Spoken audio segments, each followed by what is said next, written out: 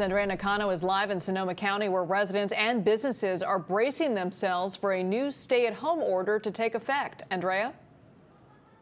Yeah, Liz, many of the businesses I spoke with in Petaluma tonight say they were expecting this. Starting on Saturday, there will be no more outdoor dining, and people will have to stay home for anything but essential activities.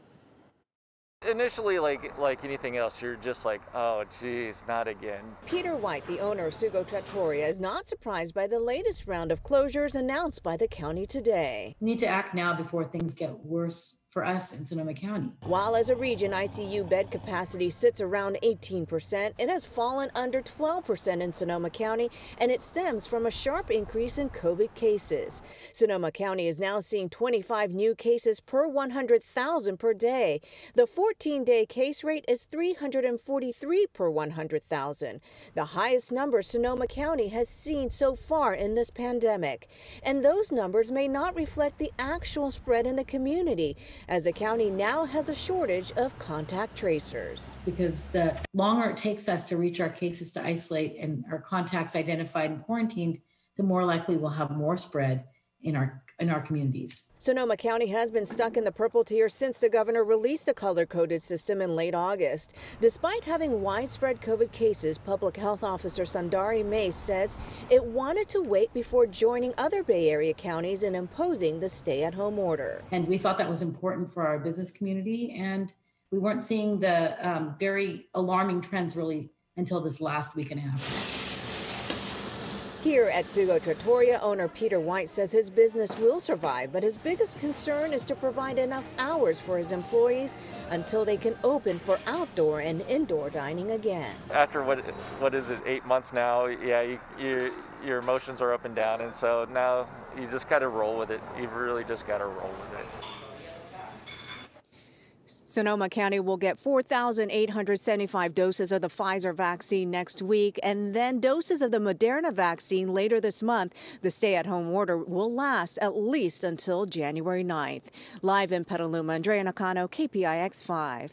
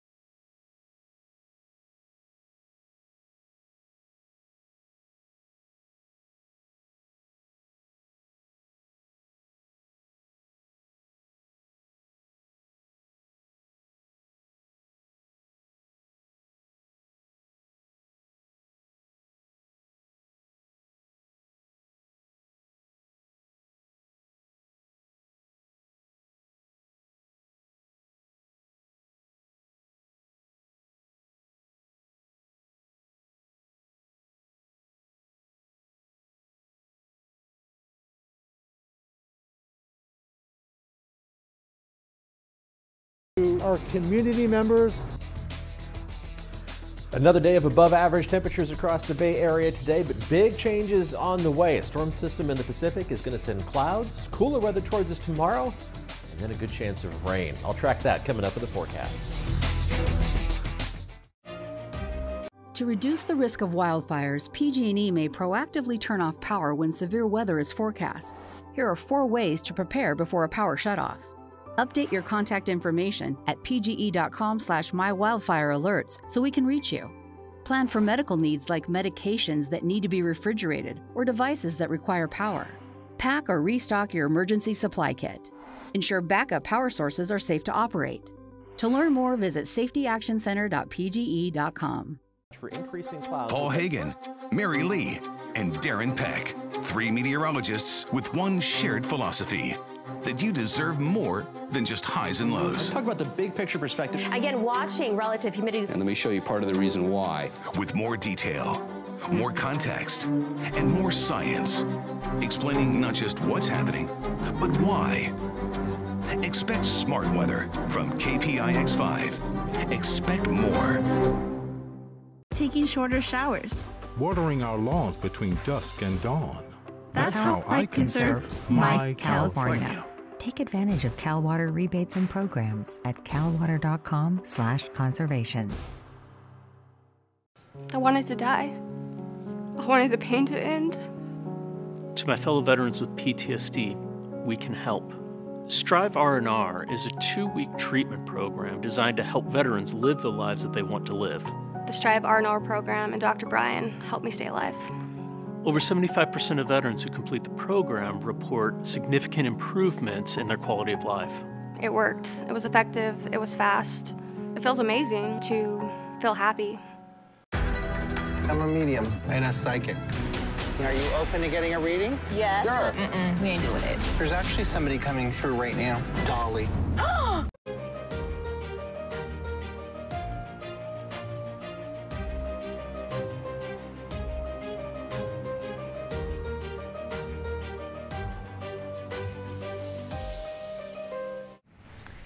New at 11, the 9th federal inmate put to death by the Trump administration this year used his last words to apologize to the families of his victims. 40-year-old Brandon Bernard was an accomplice in the Texas murders of 2 youth ministers. He was 18 at the time.